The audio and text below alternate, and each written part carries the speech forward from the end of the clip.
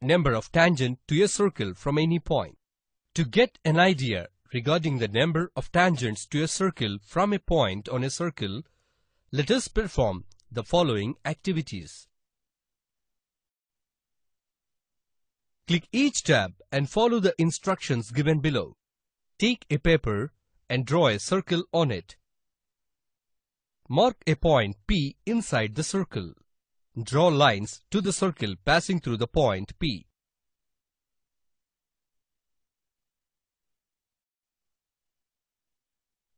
We observe that all the lines passes through this point P and are intersecting the circle at 2 points. Therefore, it isn't possible to draw any tangent to a circle through a point inside the circle. Now, let us perform next activity. Draw a circle.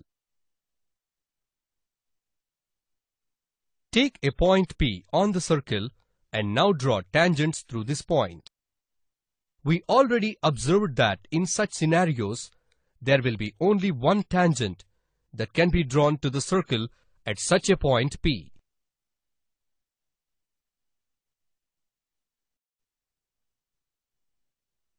Initially draw a circle. Then take a point P outside the circle and try to draw tangents to the circle from this point as shown. Here, we can observe that exactly 2 tangents can be drawn to the circle from this point P. Here, from all the above 3 activities, we summarize that there is no tangent to a circle passing through a point lying inside the circle from activity 1. From activity 2, we notice that there is only one tangent to a circle passing through a point lying on the circle.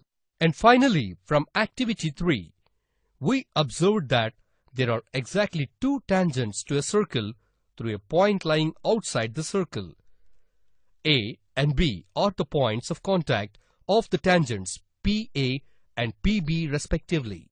Here, the length of the segment from the external point P and the point of contact with the circle is called the length of the tangent from the point P to the circle. And also notice that in figure 3 PA and PB are the lengths of the tangents from P to the circle.